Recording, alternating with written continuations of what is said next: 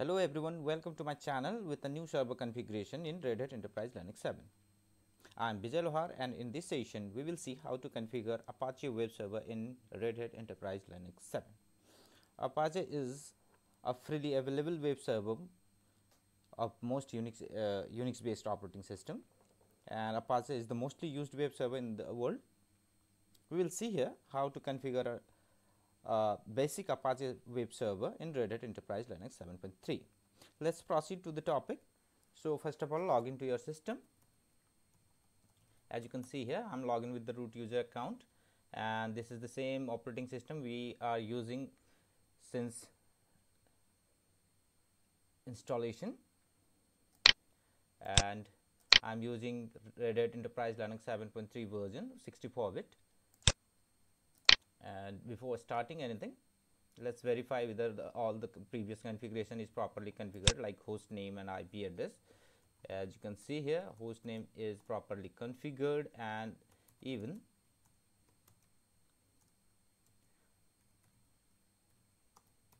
IP address is properly configured. It means your interface is properly configured with an IP address and it's working properly. And one thing to be sure that we have a proper working DNS server. So let's verify.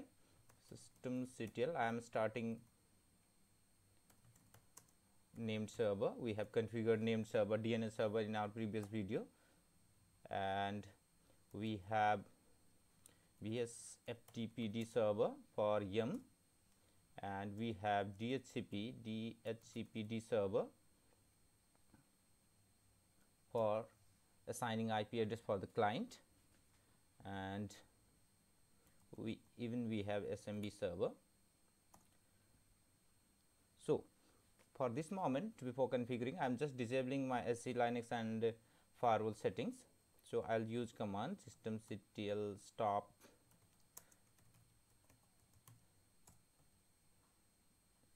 further. You can manually assign STTP service for the client using firewall, and SC Linux should be disabled right now. So we will proceed for Apache server configuration now. So what we need to have first, we'll have to install the RPM package, and that is STTPD. So I'm using yum install STTPD, and as you can see here, your package is about to install and it's completed. Now there is only one package for your basic server web server configuration, so you don't need to install any more package. So what we have to do here is, we'll have to configure our main configuration file, and we'll have to create an index file, like a default web page. So what next we have to do here is, for creating an index file, that default web page. So what we will do and where we will create the web page, like when we install STTP package, it provides us /var www and html. This is the location of default web page, and we will create here vi vim index.html. This will be your default web page, html. Yes, we will use an html file for as a default web page. So let's create a default web page, like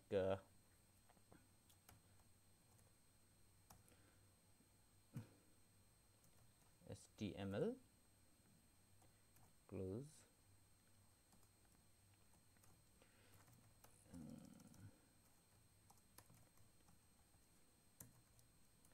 center, bold. Welcome to Nux Study Center.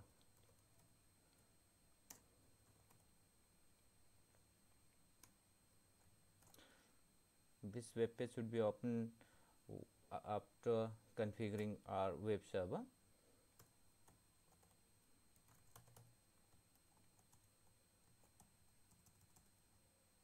This is a very basic web page I am creating for an example.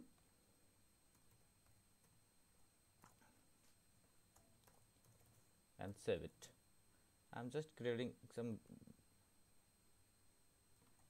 basic lines for the index page, and now we have created our index file, and the next thing we will have to configure our main configuration file, and the main configuration file of STTPD server or Apache server is etc STTPD HTTPD.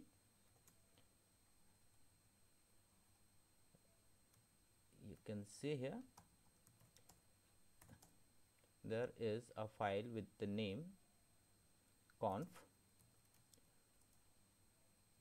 directory, and if you shortlist the directory, you can see here there is the sttpd.conf file. So I'm going to edit this file. There is nothing much to edit there. sttpd.conf. In our previous version we have already used this file and modified this file for the server configuration, but there is nothing much here for a basic server configuration. Here you can easily edit it, like I am editing this line as the server admin will be root@nux.com, and all things is by default set here, and I'm going to define the server name here, and the server name will be www.nux.com. We have configured our DNS server as a nux.com. So there is nothing to, as you can see here, there is already defined the root document root location, that is where www.html. In that directory we have created our indexed file, that is the HTML file, which will be the default web page of our system, and nothing much to do here, and save it. And what next we have to do here is we'll have to start our STTPD service. So we'll use command systemctl start HTTPD, and now if you want to verify whether your STTPD service is running, you can use command STTPD-t, and as you can see here, STTPD PID number already running. It's running right now. Now if you want to verify whether your name httpd.conf file, that is the main configuration file, is properly configured, you can use command apache config test, and as you can see here that the syntax is okay. So your configuration file is working properly and configured properly, as well as your STTPD daemon is also working fine. So what next we have to do here? Let's verify whether we are accessing our web page or web server by its IP address. First of all, I will try with the IP address. 192.168.20.1 is the IP address of the server, and as you can see here, we are accessing welcome to Nux Study Center. We have created our default web page, and we are accessing this web page through the IP address. But user will use this server with names, so we will have to configure our DNS server, that is the named server, so that user can access your web server using names like www.nux.com. So what we have to do here is we'll have to edit forward lookup join file. So we have already configured our named server, DNS server, and we just have to add the information of this Apache web server in our forward lookup join named, and here is your forward lookup join file, that is fwnux.com. So what I have to do here is I'll have to add a canonical name for www in cname is the server 1. It defines that the www is the alias name of server 1. So what we have to do now, we'll have to restart our named server, systemctl restart named, and now we'll try to access our web server using name instead of IP address.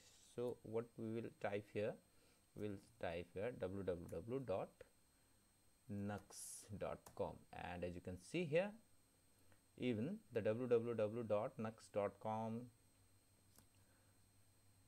is providing us the web page. So how to verify whether the client operating system are accessing? So I'll go to client operating system. We have already installed here, and let's verify whether the IP address is configured properly. As you can see here, we are getting reply from server, and what we have to do here is this client is accessing IP address from the server, as the server is also a DHCP server. So what we have to do here is, we'll just type here www.nux.com, and the web page must be here, and here it is. Even the client operating system accessing your web server using names as well as with IP address. You can see here 20.1 is the IP address of server, and here is your server. So guys, that's it for the basic Apache server configuration. Now you can research for the advanced configuration of your Apache server. I will post regarding advanced configuration of Apache server in our later video. If you like this video, please do subscribe and share with your friends, and keep watching our channel for the new topics. For this time, bye bye.